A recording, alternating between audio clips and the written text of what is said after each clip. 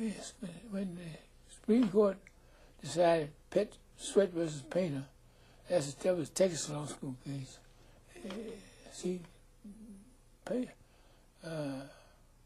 Sweat had filed suit because he had applied for admission to law school. Well, they wouldn't let him in regular Texas law school, but they opened up one storefront law school. Had one teacher and a few books, and called it a law school. And so we filed. The NAACP filed a suit, and the case went to the Supreme Court. And the Supreme Court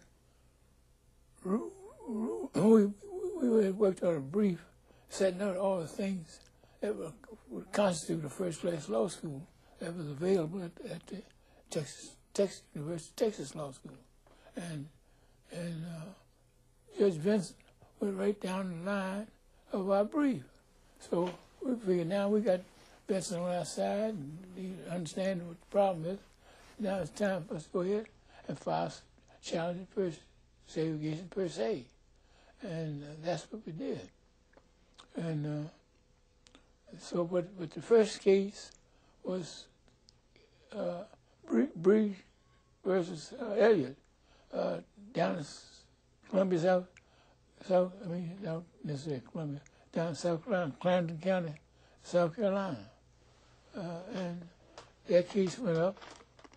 The suit, Thurgood filed the suit, and we were all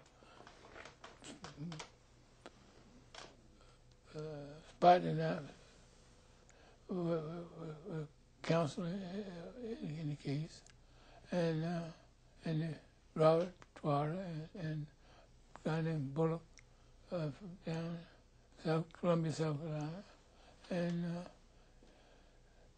when they filed the suit, Judge Warren recognized the fact that they were testing the constitutionality of state law, and he convened a 3-judge court. And anyway, the 3-judge court ruled 2-1 that no violation of law. That case was appealed to the Supreme Court. It was the first case up there. All right. When these kids went out on strike, that was the only case, that case going up to the Supreme Court. These were the kids in the Prince Edward County Public School? Prince Edward County. Yes. Barbara Johns, the leadership of a very precocious little girl named Barbara Johns, who was the niece of a fiery Baptist minister named Vernon Johns. Oh, yes, another legend. Yeah. Yes. And so when they went on strike, Martin and I were in our law library that evening when the phone rang, preparing a motion for further relief in a case known as Corbin versus Pulaski. It was a separate but equal case because they had all the children up in that section of up around VPI, that section of Virginia, were Paul Hall from Pulaski, about 50 or 75 miles, through Radford, and over to Montgomery County, and Christiansburg. There had formerly been a little private school over there, a man named Long, who left there and went to Howard. Very fine man. And anyway, so we had a trial, and they had done what they're supposed to do, but carried the case to Fourth Circuit, and they Fourth Circuit ruled with us, and so we found a motion for further relief, and so the phone rang. I happened to be the nearest one to the phone, and I picked it up, and I heard Barbara Johns tell me what they'd been out on the strike and what they did and all that. And they wanted us to represent them. I said, well, what you all do? We've already filed one suit challenging segregation. We don't need but one to prove the point. And y'all going back to school now. And this was in a rural area too, wasn't it, Prince Edward? Yes. Yeah, and so, but she pleaded so hard. So I said, well, listen, we be coming through Farmville on our way to Christiansburg on Wednesday. We'll leave a little early and meet you in Reverend Griffin's. Of course, we were familiar with the situation because I'd been down there several times to talk to the school board. They were still claiming they're trying to get money to build another school. See, that school, when it opened up in 1939, it was overcrowded the day it opened. So how much planning went into it. Of course. And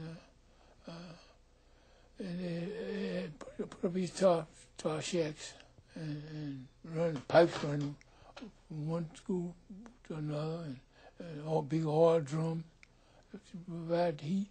And then when it's raining or inclement weather, kids were going to one building and in the mud and whatnot, going to these other classes in these other buildings. It was a health hazard. Yes. So anyway,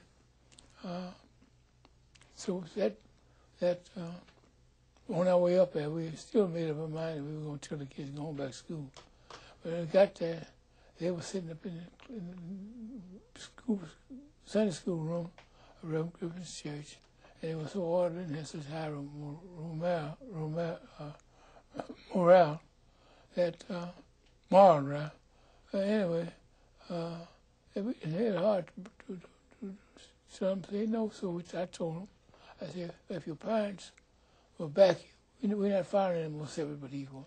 If your parents will back you, we'll file the suit, and we'll on your behalf. And now we going up to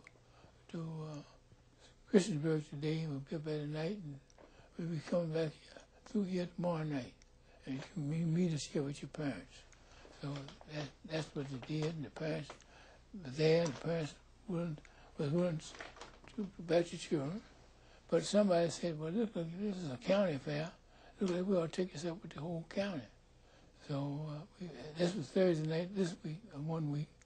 We set a meeting for Friday night of the following week. And we got, Spot and I got over Friday night. We had the meeting in the church proper, and the place was packed. People standing around, even at all the aisles and everything. So you knew they were serious. Yeah. Yes. So there was only very little opposition. The main opposition was from the principal of Cumberland County High School, who lived in Prince Edward County, and we understood his problem. If he'd been for it, they would have fired him in Cumberland County. But anyway, the county voted to back the suit, and so we filed a petition, and that was denied, and saying that they talked about they were going to get money in 2 years from the state and a whole lot of crap. Anyway, we went on and filed a suit, and meantime, they tried, the day of the trial down in South Carolina, something happened and I couldn't go, but Spot went down, and as I say, they appealed to the Supreme Court. All right. You're talking about Spotswood Robinson? Spotswood Robinson. Yes. Yeah. And but some, I've forgotten what the technicality was, some technicality. They sent the case back to South Carolina for something, and clarify. And meantime, all the rest of the case, our case, the Delaware case, Kansas case, all went up to the Supreme, and the District of Columbia case, all got to the Supreme Court. By the time the South Carolina case got back up there, all 5 of the cases were up there. I mean, the other 4 cases were up there. And either, I suspect that the problem was, whoever consolidated them didn't realize that I came before O. And so they had Brown rather than Briggs. That's what it should have been. Yes. And on top of that, just like we we should have, our case, we named Davis, because we put them, both kids in alphabetically, and we should have, case should have been styled Barbara Johns. Because Yes. She was a more motivating force there. Anyway, So all of those cases were consolidated. all of them consolidated at Taylor Brown. Now, there's 3 cases, the Kansas case, the Virginia case, and the Scranton County, South Carolina case, were all similar in that it was 3 cases where the plaintiffs were applying, asking that the Plessy versus Ferguson be overruled. The Delaware case, the judge had overruled Plessy, and the school board was appealing.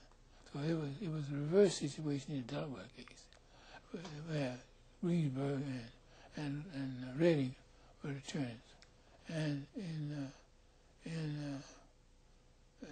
District of Columbia case, District of Columbia was not a state, so the 14th Amendment didn't apply to District of Columbia. They filed under due process.